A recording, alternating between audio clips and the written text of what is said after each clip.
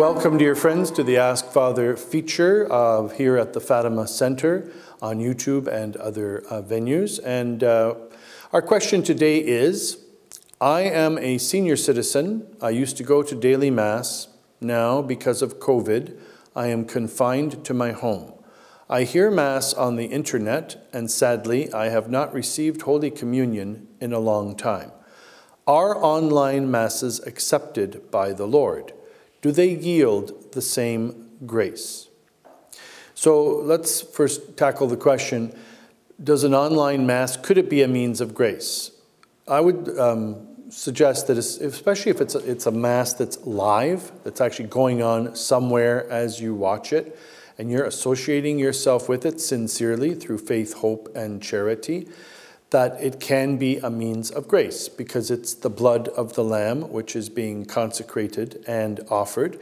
And if you associate yourself with that respectfully, trustfully, through faith and charity, then of course it could be a means of grace, just as looking at the crucifix, that's an image of the Lord Jesus crucified. It's not the actual Lord crucified. It's an image of him, but it lifts up our heart and mind to his passion and death. And by the way, when we do look at the crucifix, it's a beautiful thing to actually thank our Lord, like not to just ignore the crucifix, but to just glance at it even and say, thank you, Lord Jesus. I thank thee for dying on the cross for my sins, for example. So assisting at a Mass, especially if you know that that Mass is live, it's happening right then and there somewhere on the face of the earth, can be a source of grace. You are excused from your Sunday Mass obligation, and so God does accept your efforts to associate yourself and unite yourself with the holy sacrifice of the Mass. I am very sad that you have not been able to receive Holy Communion one way or the other, and I pray that somehow or other the Lord will enable you to find a priest who is able to give you the bread of life. That being said, and I am not using this to just console you for the sake of consoling you, but because it is the truth, okay? Spiritual communion is something real, okay?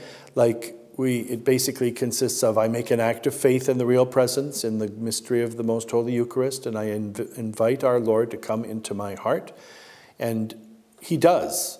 And then I close my eyes, and I be with him as I would after Holy Communion. So definitely we can associate ourselves with the Mass. Now, if the Mass is a recording of a Mass, you could do it that way as well, but I would suggest that maybe instead of looking at a recorded Mass, maybe you might just pray using your missal. You know a Mass is going on somewhere on the face of the earth as you pray, and associate yourself with that holy sacrifice.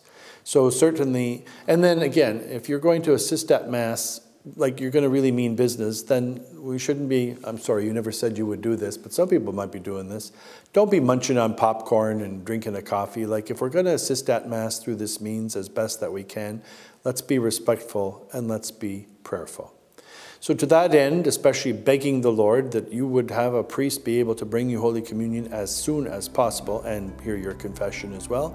May Almighty God bless you, the Father and the Son and the Holy Spirit, now and forever and ever. Amen.